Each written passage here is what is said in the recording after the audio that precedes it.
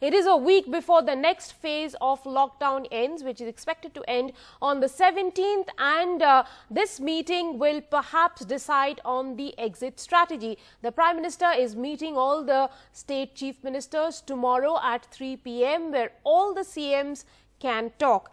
Let me go over to my colleague Sunil Prabhu for more on this. Sunil, thank you very much for joining us on the show. Well, we've seen the Prime Minister meet the state chief ministers at least 4 times before during the lockdown. This is the 5th meeting. How different is this meeting going to be this time around? Well, it's going to be significantly different because this comes in the backdrop of the chief cabinet secretary having meetings with chief secretaries as well as health secretaries. There have been differences of opinion between the center and the state. The state's upset with the top-down approach, with the centralization of power from the cabinet secretary and the health ministry in deciding which is red, which is orange, which is green. They would have wanted a little bit more of leeway for them to decide in terms of the district magistrate as well as the state administration to take stock of the situation because they know the ground level better. It's in that backdrop that they understand that they have to live with COVID. What is the way forward in terms of reviving the economy? What is the way forward in terms of starting industry back again?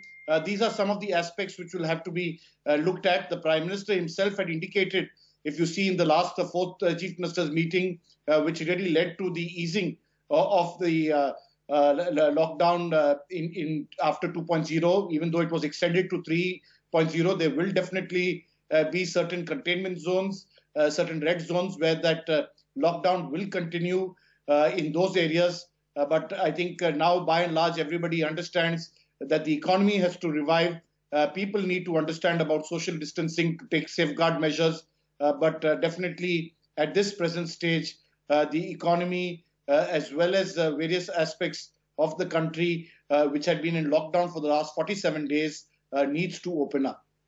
You made a very interesting point about the economy kick-starting and the industry needs to start. But people who are meant to work in these, places, the migrant laborers, they are heading back home right now, whereas they should have gone probably in the beginning of the lockdown. They are heading back now.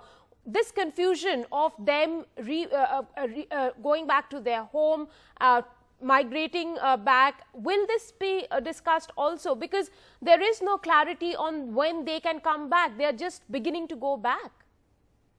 Well, you bring an interesting point about the migrant labor and, the back to and fro that has taken place in this country, in particular from the center, whether first the train should be allowed, and then ultimately good sense prevailed. Trains were permitted. People were allowed to go leave in buses.